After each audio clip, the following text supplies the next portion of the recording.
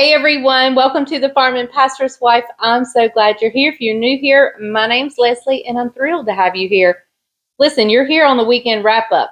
The weekend wrap-up's where we take bits and pieces and clips of what we do over the weekend. We just kind of throw it all into a video, and then we end up over on the couch where Bryant gives you the summary of his Sunday morning sermon. So listen, we are glad to have you here. I'm not going to waste any more time. We're just going to jump right on into the video. Hey everybody, welcome to the weekend wrap-up. So we are headed, it is now, at this moment, it is Friday night. I have to look at him and see what day it is. It's Friday night, 5 o'clock, and we are headed to meet some friends. They are taking us to I think it's a fish house. I think so. And so we're going to Describe eat. A fish house is like where they fix fried fish and broiled fish. Over here, okay. It's a seafood restaurant. A seafood restaurant. What I grew up calling them fish houses. So that's where we're headed. So we're going to meet with our friends and then ride with them to the restaurant. What city is it in? It's in Lexington, North Carolina. That's where we're going. The home of barbecue. So we're going to the home of barbecue to eat fish. To eat fish. So, all right, we'll see y'all there.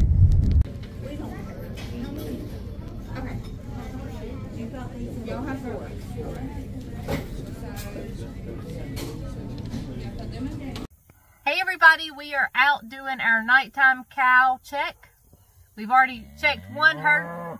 They're talking to you. I said hello. We've already checked one herd. Now we're over here at the other one. Other farm. See some back there in the background? Let me turn you around. All right, here's some right there across the hill. There's I think there's 21 mama cows and a bull over here. And so here they are. There's one missing. I just heard her over the hill though, over there. So check it out. You can't see it, but the newest calf is over across the creek. Let me see if I can get a right there. No, not right there. He's over there somewhere. Might be there with them two mama cows, because that solid white faced cow, it's her calf. I think I see his little head back there in the background. Oh, I see his little legs under that cow right there. See his legs back there under that cow? It's back there. It's got a little white speck on its face. It was born, today is Thursday. I think it was born on Saturday. So here they are over here. Let's go call it quits for the evening, guys. We are grilling out burgers tonight. Bryant's gonna grill out burgers. So we're here at Walmart, where we home away from home, and we're getting buns. What kind of buns? Drinks. Oh, we got two different kinds. We got the ballpark tailgaters. But you got the big ones. The big ones, the tailgaters, and then the Farmhouse Hardy White. The bigger, bolder. Bigger, bolder burgers. Yep. Got some. What kind of beef? Got 80-20 hamburger, some drinks. Bryant has a snack. Yep. Look at there. I love those things. What about y'all? Honey mustard, pretzels, pieces. So now we're on my aisle to get ice cream. And then we got to get lettuce and tomato and all the good stuff that we goes all on. Have addictions, don't we? Yeah, we do. Ice cream. October or December of next year is what I would prefer to go. That gives me a whole year of saving money. Because we're going to need about 5 hours for my family to go. How do I football? How do I ball? Can you play football with me? No, but we were practicing, but you took off, and now we got getting ready to go. I'll play if you do that. Oh. And Benji gets him free next year. So we had a wonderful time with the family tonight. Bryant cooked out hamburgers. Oh, he's yawning. He grilled out hamburgers. We just put lettuce, tomato, onion on it, mayonnaise, mustard, ketchup. I had some bag chips, the little small bag chips, and we just had a wonderful family meal. Everybody was there except for Jamie. Jamie is at work, so he was not able to make it, but it was just glorious, just wonderful. And then we had chocolate ice cream for dessert. Bryant and Isaac threw football with the boys in the front yard.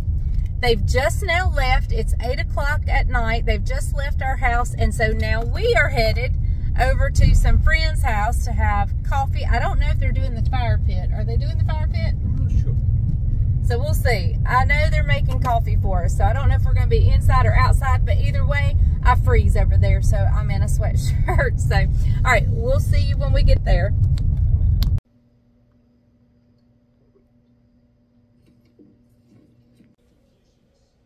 Hey everybody. Where are we at? We're hanging out with Heather and Jason. Yep. Fixing to have coffee, I think. He'll do it in here, then I'm going to stop and see.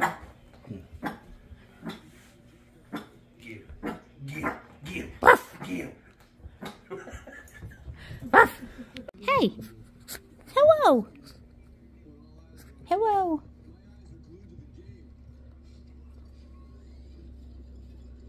I wouldn't smell them if I were you. Well, sometimes in chicken farming, there's some struggles you have that beyond your control. Sometimes it's things you can't control. I'm going to show you some things that you can't control that's often frustrating. Let me show you real quick. See those two feed bins right there? They hold about 30,000 pounds of feed, okay? Each, they hold 30,000 pounds, so that is 60,000 pounds of feed. At the bottom of that is that white line. See that white line right there? The feed drops down out of those boots. You can see there's feed in that back bin, the one on my right, and the front bin, the one on my left. You can see there's a clear boot. There's no feed. Well, I've got both those slides pulled open, so once the feed runs out, it can transfer to the other one that has feed. And it goes from that white tube inside the house right there through what's called a metal auger system. There's a motor on the other end that turns that auger that pushes that feed or pulls that feed in. Well, when the feed mill brings the feed to you, sometimes it's hot, freshly made, it's freshly ground. They put it on the top of that bin, they open the top of that bin, use a chute, put it in there, and all that pressure falls down that bin, down that funnel, into that clear hopper boot. Well, the problem is simply this. Freshly ground feed that is warm, put into a cold bin, will solidify, gets hard. And so what you have to do, you got to turn the auger off. If not, you'll cut your finger off. But you got to turn the auger off. There's a little side plate right there. You can see that side plate. It's got those two wing nuts. You got to take it apart. You got to clean it out. That's what we're getting ready to do. So hang tight while I take you along for the ride. All right, here we go. You got this little slide right here that you're supposed to push. Well, the problem is when the feed is hard like that, see that? You can barely push it in, okay? So let's take this plate off the side here. See those wing nuts right there? Take that plate off. Let's see what we got. Now the tragedy is going to be when the feed starts to fall. See, there's a metal ball right there. See that metal ball? And that metal ball, look how worn that is. It's been sitting there just banging and banging multiple times. It does that, okay? But if you look right here, see that clump of feed right there? That's what I'm talking about. See how solid it is right there? And I'm trying to dig it out, okay? I know it's kind of hard for you to see what I'm doing, but got to take my hand, get up in there, and that is hard feed. If I can just get a little hole, sorry I'm wiggling, okay? If I can just get a little hole started and get a little dry feed to fall, it will eventually feed itself down. But see, it's not working that way, so it's a frustrating part. Now what I have to do is I'll sweep that feed up and put it in the bin in there, because you can't be losing your feed. So let me work on this, let me get this unclogged, and I'll bring you back. Okay, I took my hand, I've reached as far as I can up in there, and look, I've cleaned up until it's totally clear all the way around. The feed is still kind of sticking. You can see it right there. It's kind of a cool picture to see feed just, there's about, like I said, there's 30,000 pounds of feed right there just hanging in gravity, hanging by gravity, and with no bottom in it. But let me go turn this auger back on, and I'll show you how we help make it fall. All right, well, you can hear the auger running in the background. Let me get down here. See that little bearing right there moving? See the feed hanging right there? Normally you have a mallet, but mine's missing. What you do is just tap this boot right here, give it a little encouragement right there, just like that. Be careful not to damage that boot. Once you've got a place like that right there, you see where the feed is falling? That's all you need, and she will slowly continue to work her way down. See how it's pulling that feed in right there? Kind of satisfying, isn't it? All right, let's go check, make sure it's coming on the inside. Happy Sunday morning, everyone. It is now Sunday, and we are headed to church. Running a little bit late today, and that rarely happens for us, believe it or not. Just 5 minutes. 5 minutes late, but and we get we're not going to be late for service or anything. We're just going to be later than we normally get there. Right. we get there, we turn the coffee pot on, we turn the sound system on, a lot of prep stuff. So we are headed there. So hopefully, if I think about it and I'm not running too crazy like a chicken with my head cut off, I'll film a little bit of this morning and what we do. All right, so I didn't get to film a whole lot at the church. When we got there, it was like everything decided to go haywire. The sound system, the computer, not the sound system, but the computer wasn't working right. It was a little chaotic. So I didn't get anything filmed, but it was an absolutely amazing day at the service. And so we're just going to meet over on the couch, and Bryant can give you a summary of his sermon. Hey everyone, welcome to Couch Time. Hey, hope you've all had a fabulous week. We've had a busy week here on the farm, a great week. How did you guys like those dump cakes? Yes, all 4 dump cakes. I told her she should have split that video up. Did two one day, 2 the next day. I told him you guys liked all 4 in one video. That's what she said, and that's what she did. Hope you guys enjoyed that. I'm going to say the apple was probably my favorite. The cherry was my second. The lemon, then the chocolate. The chocolate was too rich, he said. Too rich. I don't know if it should have just been a double chocolate. Because it was I don't think the pudding made it that much. Really? Yeah. It was just really chocolatey. It was good. I would have to have cut that. Ice cream. With some ice cream. I cut sweetness with some ice cream. You'd have had to cut it with some ice cream. That kind of sounds odd, don't it? Yeah, but it was rich. But it was good. It was good. It was good. But anyway, great week. So how'd you guys like the feed bin situation? Yep. Got to see you. So that's something you've probably never seen. I don't think we've showed anything like that. Those, if there's any moisture in the feed at all, it sometimes gets hard and clumpy, and you have to keep working it. Yep. And it can actually happen that way inside the house too. Yep. You can get a clump inside the house that tightens things up a little. This week's going to be busy. Birds start going out tomorrow morning. Yeah, I told you guys about the conference I was going to be going to. Yeah, we were carrying ourselves, total of 9 people from our church, to a conference this week about breaking growth barriers. It's unique. Our church will hit that 250 mark and then pull back for a few weeks, hit that 250 mark and pull back a few weeks. And so the average size church in North Carolina is 70. That's the average size. So we're a little larger than average size. So we're doing all of our can to keep growing and keep building the kingdom. And so this conference we're going to is about breaking those growth barriers. And so tell them what happened. Well, the way our chicken schedule fell, it was going to be perfect. Daniel was going to do the last 2 houses by his house and by himself, and we were going to be fine. And they changed the schedule. Yep. So Leslie gets to stay home with Daniel and sell chickens. So I'll get to go to a short portion of it, but that's okay. Half a day Tuesday, half a day Wednesday. So, yeah. Not sure I'll make the Tuesday one. But anyway, I'm going and carrying the other 8 people, and so we're going to have a good time to learn and grow together. So this week selling chickens, going to the conference. She's making some videos. We got a lot of stuff going on, and so we're going to bring you guys along for a lot of that. Time is fixing to get very crazy around here because busy. It's time to start planning and thinking about the chicken stew. 4 weeks away. Yep. So it's then we have a grandbaby coming. So no, 8 weeks away. Mm-hmm. So we have lots happening around here. Hey, today's message, if you watched Couch Time last week, I used the same message I preached at my home church. I preached today at our church. But while preaching it, the Lord gave me something extra. Okay, go back and catch last week's Couch Time if you missed it, so you can get everything. But one thing that I got today that I didn't share last week was simply this.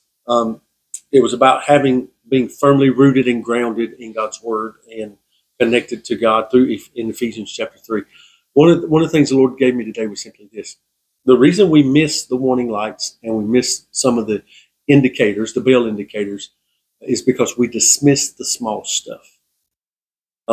even though you've got an underinflation tire light on your car, if you dismiss that very quickly, you can be on the side of the road with a flat tire because you don't know how much air is in your tire. You just know that little light is telling you that it is below a certain PSI. You can be like me and say, oh, it's just a little slack. It'll be okay. It's a little slack. It'll be okay. The next thing you know, you find yourself on the side of the road with a flat tire and nobody to help you because we, as believers, have a problem with dismissing the small things.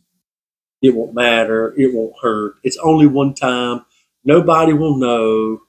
And the next thing you know, those little things will add up. And the next thing you know, it just compiles.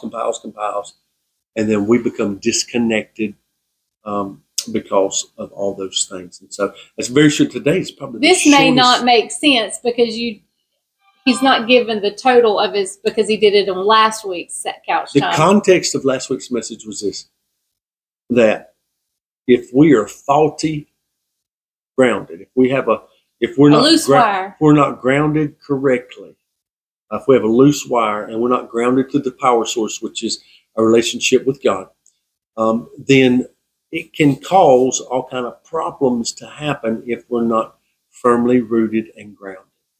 And in that ground working loose, or the corrosion that causes us not to have a good ground, sometimes in the process, while looking for that ground, we can dismiss some small things. That won't matter. It won't hurt. And the next thing you know, we've got problems.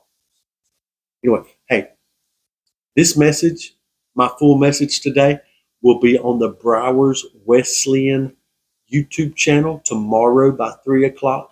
Go catch the whole thing.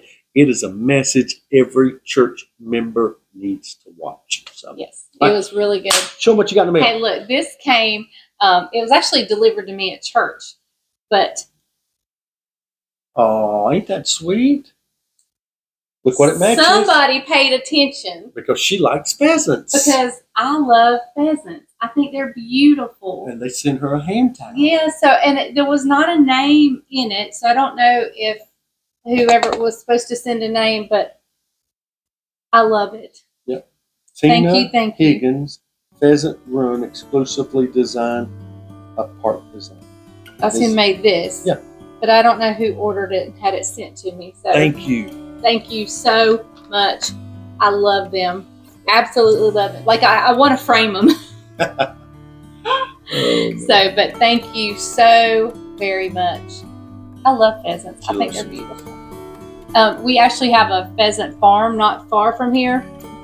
And there was one day we were driving down and one was running down the side of the road. And I was like, oh! I was so excited. But anyway. But so, guys, thank you so much for joining. I don't know what next week holds because it's going to be a busy, crazy week. But whatever it is, we're bringing you along with us for it. For the ride. And you'll just get to do whatever we do. So, hey, thank you guys for being faithful followers. Yes. You guys have been tremendous. We appreciate it. It just amazes us, some of the mail we get, some of the emails, some of the messages online of how the channel blesses your heart and how you allow us to come into your homes every day or to your digital device. It's just amazing how God uses this channel as an extension of His ministry. One of the greatest compliments I get is that you feel like family and friends and that you're sitting in our home with us. And oh my goodness, that's wonderful. And if we could have each and every one of you actually here, we sure would, but that's impossible. So we're doing the next best thing, and we just love you allowing us to be a part of your life. So thank you guys for watching The Farmer and Pastor's Wife. We'll see you on the next one. And remember, the grease is hot enough. You can fry anything. Bye, y'all. Bye, guys.